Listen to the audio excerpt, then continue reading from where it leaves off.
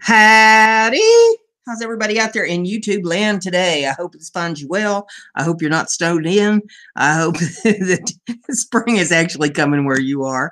This is hysterical. I'll tell you what, I hibernated all day yesterday. We had 6 inches of snow on the ground, and it drifted, and my world has just been hibernation.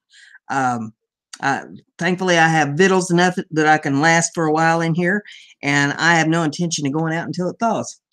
Going to the mailbox and back is the furthest as I'm going to go.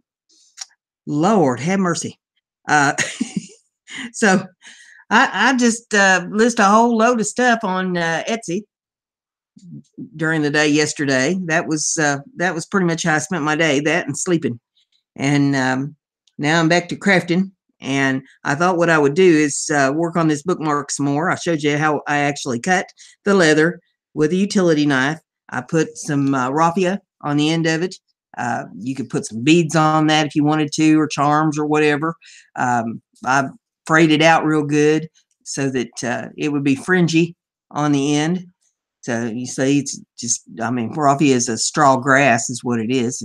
And they process it, and it's pretty stiff coming out of the package.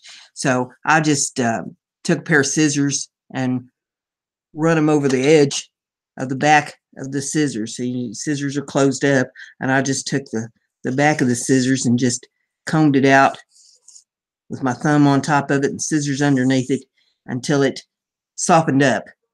Give it a nice soft look rather than that bushy look that it had when it came out of the package.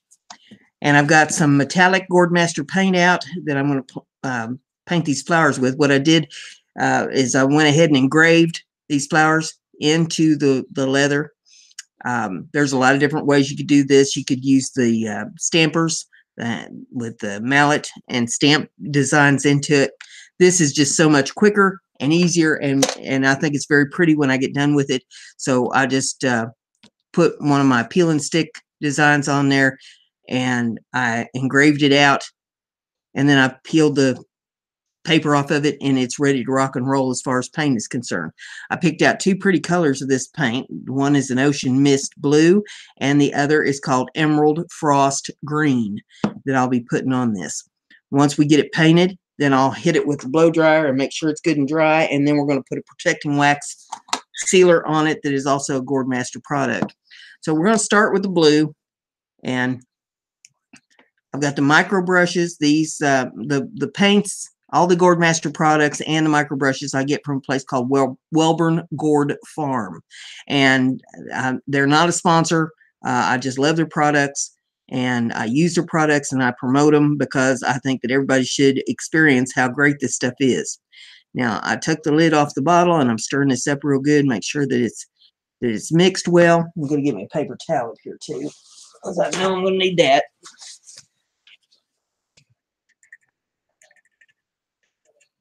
We just mix it up real good, make sure that it's all blended well.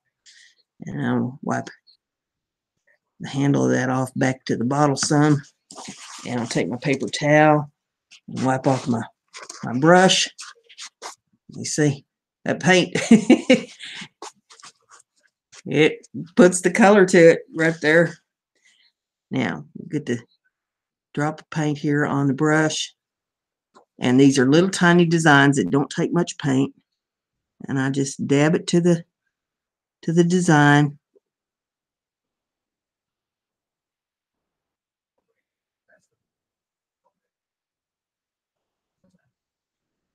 Any place that's a little thick, I just grab a little paint off of that to keep going here.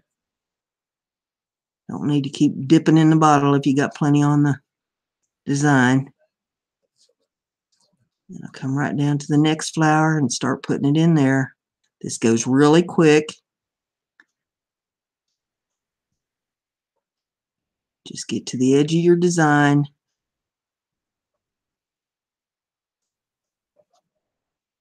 But yeah, there's all different kinds of ways that people tool leather.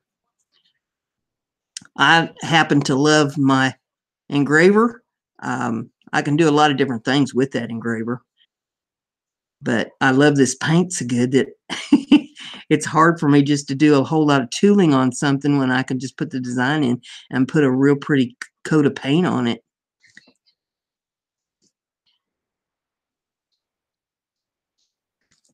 You know, like I say, if you got too much paint on one spot, you just pull it off there and spread it around. See, now I dipped it in the paint one time and I painted 3 flowers. I might get 4 out of it, or I got to get any more paint.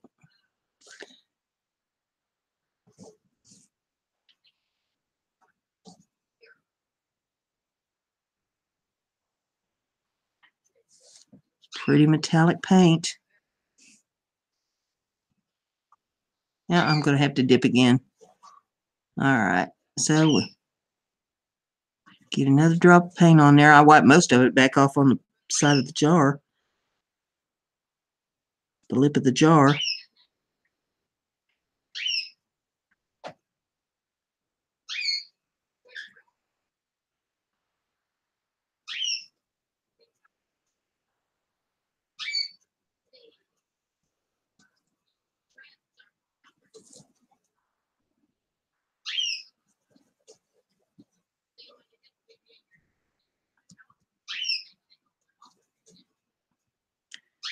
Just keep going with it. Probably hear my canaries in the background. They're over here squawking this morning.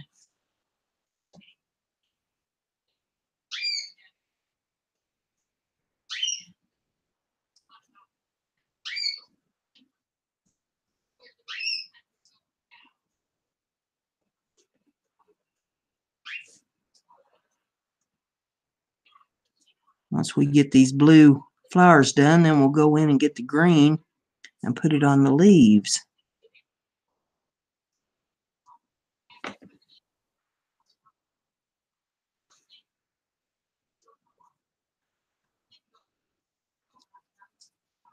Pretty little blue flowered vine.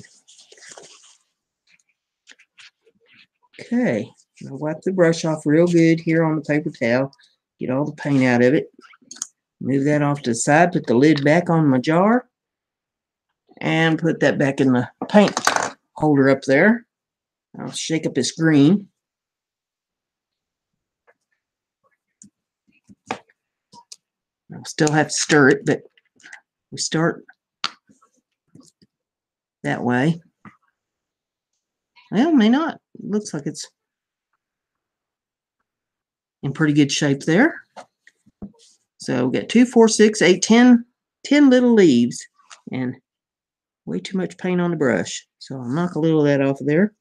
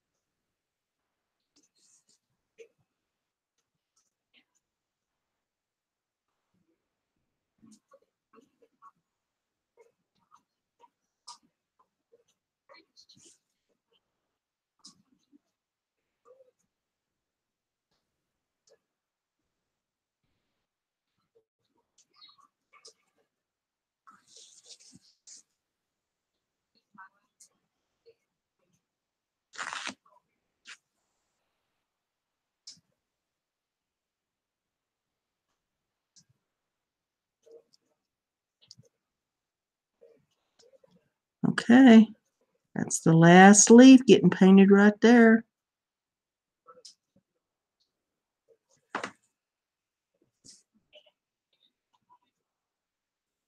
And that's looking real good to me. I'll put the camera down here so maybe you can get a little better view of it. I wish the resolution on this camera was a little bit better. You could see how shiny that is with that metallic paint.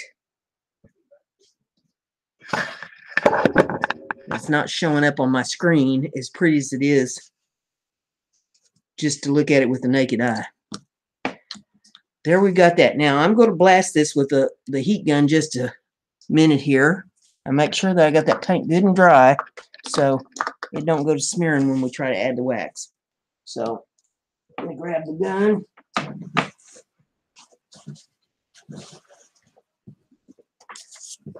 Just to add a little heat.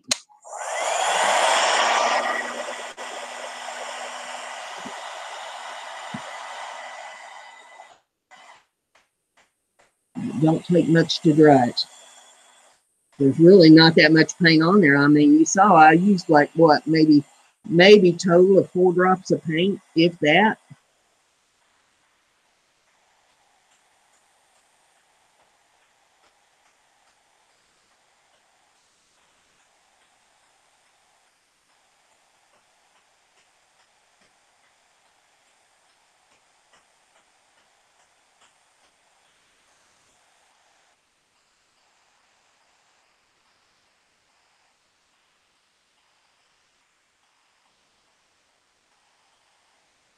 Yeah, make sure that I'm not getting any paint coming off. Nope, no paint coming off. All right. And I'm even going to, for good measure, take a paper towel and press down on there and make sure that it is dry. I don't want any paint coming off on the paper towel. See, it's good and dry. No paint. All right. Now, this is protecting wax made by Gordmaster. It is waterproof. I'll read this to you. I've talked about this before. I love this stuff. And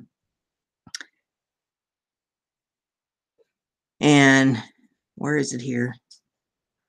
Yeah, it says creates water repellent barrier, resists cracking and chipping, replaces many coats of furniture polish. So if you was using it on wood, you know, you wouldn't have to use furniture polish. But I'm just going to take a makeup wedge and just get a little bit of wax on that makeup wedge. And then I'm going to start rubbing it into the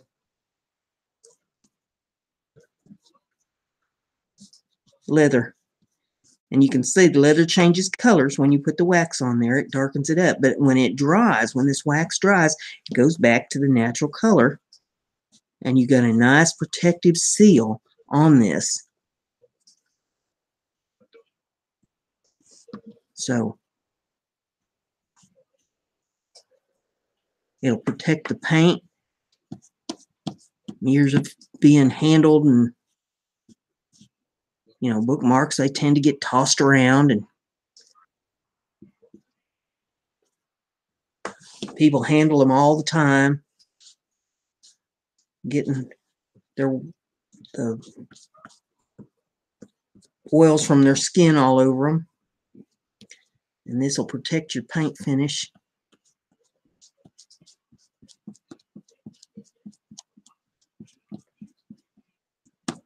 Now I'll turn it around to the dry side and just kind of buff it out.